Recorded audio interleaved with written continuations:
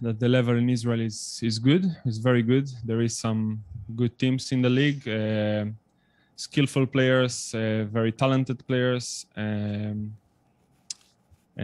I think we're gonna see it tomorrow because, and I know for a fact that our team knows that we're gonna face a good opponent tomorrow. There is some good players in Israel, as I know, obviously, and we're gonna expect a tough match tomorrow.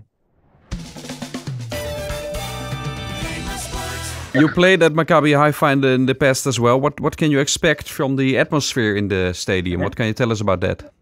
Yeah. So this is one of the biggest clubs in Israel. They have really good fan base that pushing them, and it's a massive club with good experience in Europe as well. So they know how to play in Europe. They know how to win games in Europe. So we should, as I said before, we should expect a tough game tomorrow, as we know already. So I think everyone knows that Maccabi Haifa is a good club, and it will be an interesting game tomorrow. What are the strengths of their current squad? What can you say about that?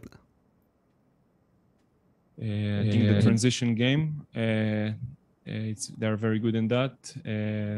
Skillful players that can win the game in individual movements, and also they have a really good coach that I'm sure he's gonna prepare them good for this game. I'm also curious, can you tell us how you look at the situation with your teammate Jan Baks not being able, of course, traveling along with you playing in this match? Is that a topic?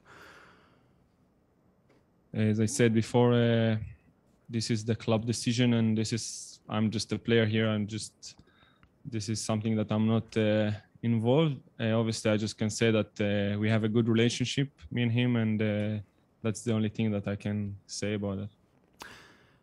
You told us about your thoughts about the current Maccabi Haifa. Where do you think the chances for Feyenoord lie to book a good away result tomorrow?